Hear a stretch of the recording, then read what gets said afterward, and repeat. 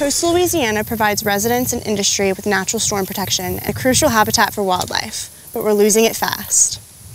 Much of our coast has been cut off from a steady supply of freshwater and sediment from the Mississippi River, the very materials that built coastal Louisiana to begin with. But in one spot on the east bank of the Mississippi, close to the river's mouth, land is building. Years ago, the river overtopped its levee in this spot and formed a small channel. The channel widened quickly, reconnecting the Mississippi River with its nearby wetlands. The new distributary is called Neptune Pass and began diverting freshwater and sediment from the river into nearby Quarantine Bay and Bay Denise. As river water flowed into the bays and slowed, sediment dropped out. Sandbars and mounds of land began to form. So right now we're standing on some of the newest land in Louisiana. These sandbars in Quarantine Bay were built by diverted sediment from the river, and they're forming these teardrop-shaped sandbars out in the middle of this open water.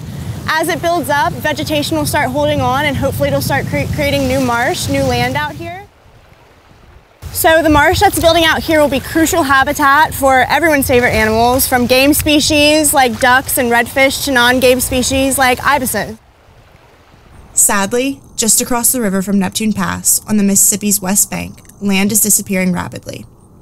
This side of the river is completely cut off from a consistent supply of sediment by the levee. Neptune Pass is a natural diversion and a prime example of why we need to harness the natural power of the river to build land in coastal Louisiana.